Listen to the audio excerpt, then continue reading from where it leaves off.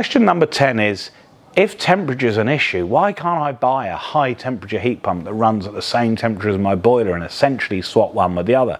And the answer is, you can, and they've been available for, as far as I know, 15 years.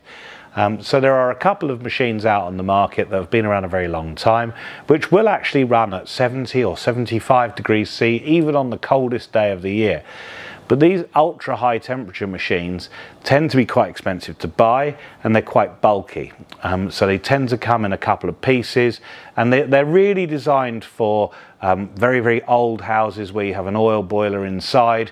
You'd replace the oil boiler with a heat pump, and you have a second heat pump outside. So they kind of work with each other.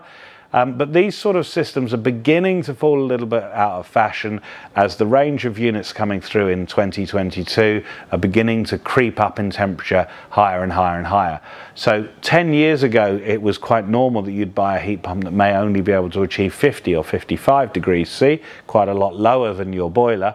But this temperature has crept up over the years. It's one of the big improvements we've had. So now in 2022, there's quite a large range of units which are now able to run at 60 or 65 or even 70 degrees C.